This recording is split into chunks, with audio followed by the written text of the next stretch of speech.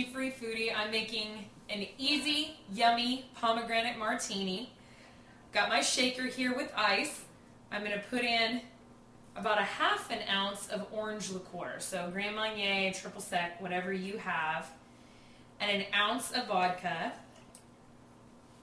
I happen to have a mandarin orange here, so I'm going to squeeze a little bit of this in here. You don't have to do this, or if you have a regular orange or a blood orange would be awesome. So I'm just going to squeeze that right in there. And I'm going to finish this with a couple of ounces of fresh pomegranate juice. Give this a nice healthy shake.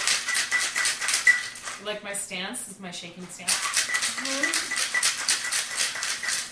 You would never know that I used to bartend. Okay. I have my super special pomegranate glass. Look at that beautiful color. How gorgeous is that? I'm going to garnish with a little bit of mandarin.